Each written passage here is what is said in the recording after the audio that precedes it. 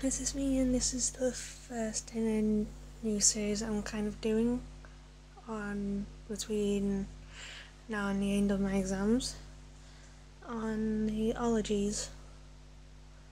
So here we go, starting off with what is an ology.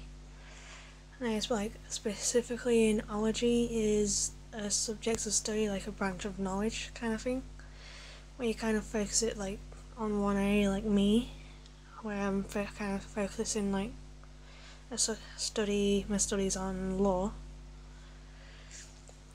It kind of came from the word logy. Yeah, ology minus the at the beginning.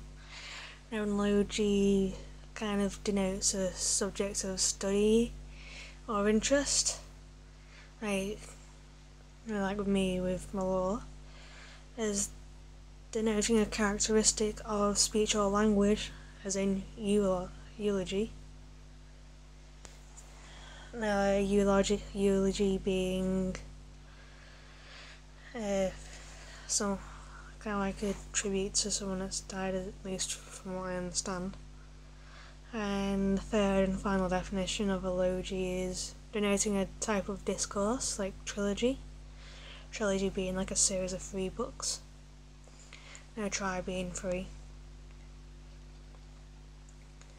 And it's like logy kind of comes from the French word of logie, Logie, but also comes from the Greek and medieval Latin word of logia, Logia.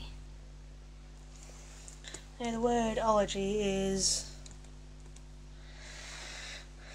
a backform of like name of certain disciplines and all.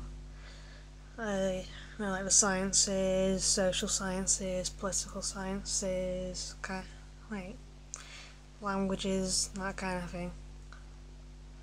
Now, like the logy bit of it is a bit that means the study of something. Study of something. Like with like an ology, logy has like Greek or Latin roots.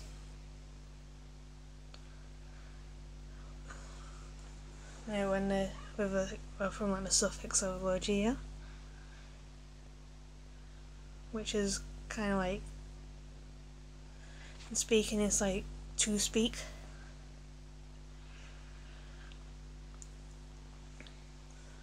And so it can also mean like study of ology.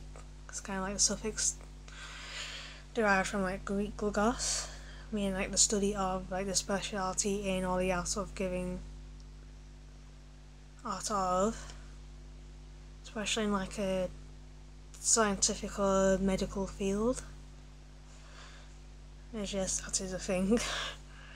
As like a lot of people, like some people might not like science and all. So yeah, and that's my quick introduction to this new series. So yeah, hope you enjoy it, and I'll see you all very soon.